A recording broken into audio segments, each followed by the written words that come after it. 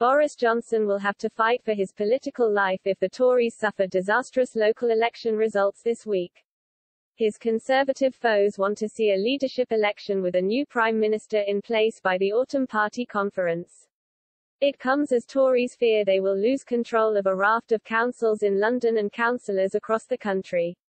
And poor results would likely lead to letters being sent to the 1922 committee in an attempt to unseat Mr. Johnson as leader. It was warned, with his opponents wanting him to face a confidence vote before Parliament's recess starts on July 21.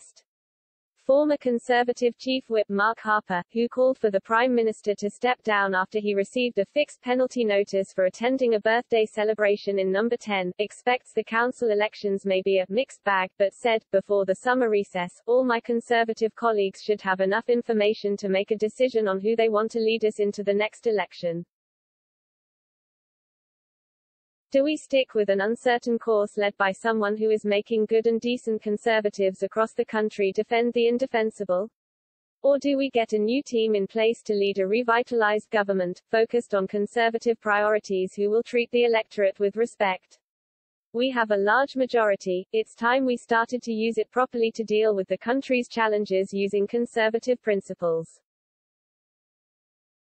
Another leading Tory critic of Mr. Johnson said the general view now was Mr. Johnson should face a confidence vote if councils are lost.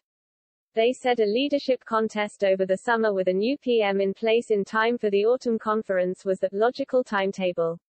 Another MP, who represents a former Labour Red Wall seat, acknowledged how the party mood could turn against the PM after a bad election night. They said, when MPs start having their own membership, activists, councillors, or maybe recently former councillors after next Thursday. On autumn, I'm not sure how quickly the mood might turn.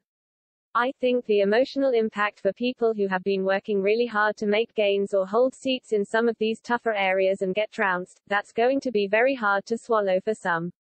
1 Megapixel has warned the Tories could face annihilation in London, the home counties and Lib Dem facing seats. But they were wary of staging an election for a new leader, saying, I think a leadership contest is by its nature at least a 3-month contest. It's going to be a massive distraction from some fairly big issues.